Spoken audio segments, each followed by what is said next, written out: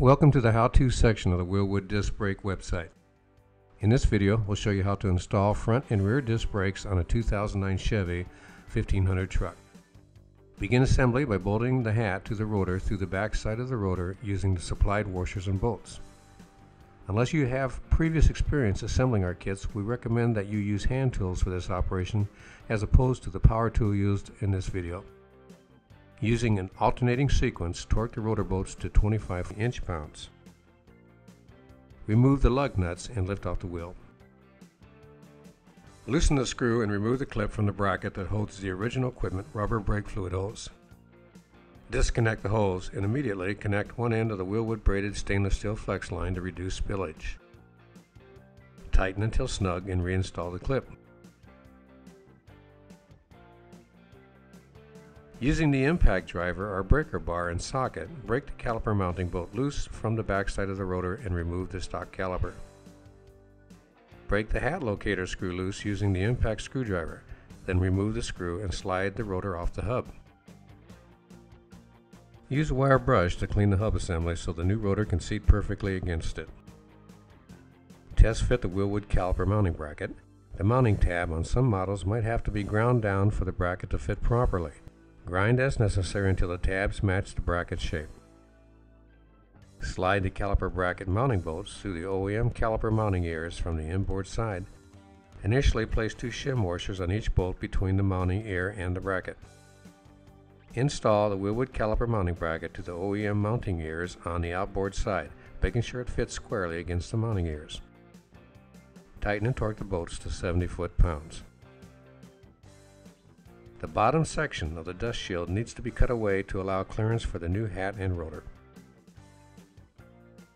Install the hat rotor assembly over the hub assembly, making sure it fits flush against the axle hub flange.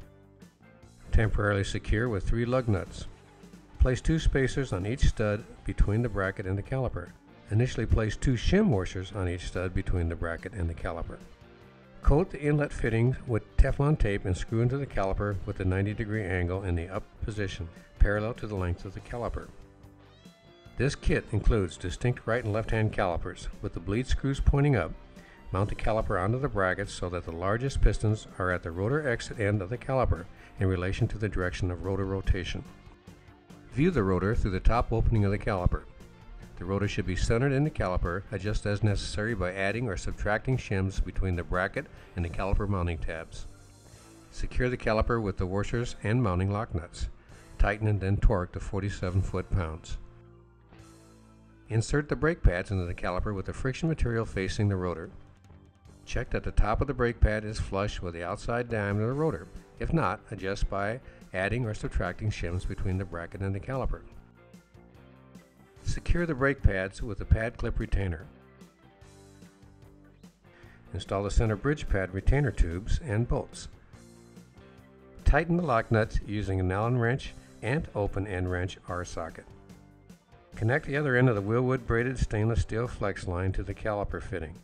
Route along the same path as the OEM holes and secure the flex line as necessary to prevent contact with moving suspension, brake, or wheel components. Install the wheel and torque the lug nuts to manufacturer specifications.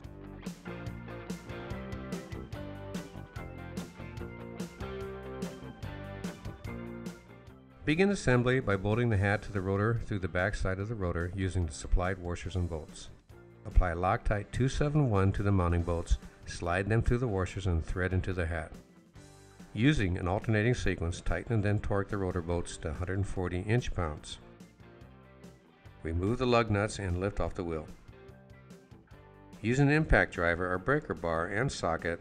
Break loose the caliper mounting bolts from the back side of the rotor. Lift off the caliper and keep the fluid line hose in the vertical position to avoid spilling brake fluid that remains in the hose. Slide off the rotor from the hub. Clean the hub assembly with a wire brush and remove any nicks, burrs, or grease that may interfere with the installation of the new brake components. The dust shield needs to be trimmed on both the top and bottom openings for the Wilwood caliper mounting bracket to fit properly. Test fit the bracket and trim as necessary. Slide the original equipment, caliper mounting bolts, through the caliper mounting bracket from the inboard side and place the 2 shim washers on each bolt. Coat the mounting bolts with Loctite 271 and secure the bracket to the inboard side of the caliper mounting ears. Make sure the bracket fits squarely against the mounting ears. Tighten and torque to manufacturer's specifications. Disconnect the OEM brake fluid hose where it connects to the brake hard line. Immediately connect one end of the Wilwood braided stainless steel flex line to the brake hard line to minimize fluid loss. Install the hat rotor assembly over the hub. Secure with 3 lug nuts to keep the assembly in place while continuing with the installation. Coat the inlet fitting with Teflon tape and screw into the caliper. Tighten until snug. Initially place 2 shim washers on each stud between the bracket and the caliper. This kit includes distinct right and left hand calipers. With the bleed screws pointing up, mount the caliper onto the brackets so that the largest pistons are at the rotor exit end of the caliper in relation to the direction of rotor rotation. Secure the caliper with washers and lock nuts and torque the caliper mounting lock nuts to 47 foot-pounds. View the rotor through the top opening of the caliper. The rotor should be centered in the caliper. If not, adjust by adding or subtracting shims between the bracket and the caliper mounting tabs.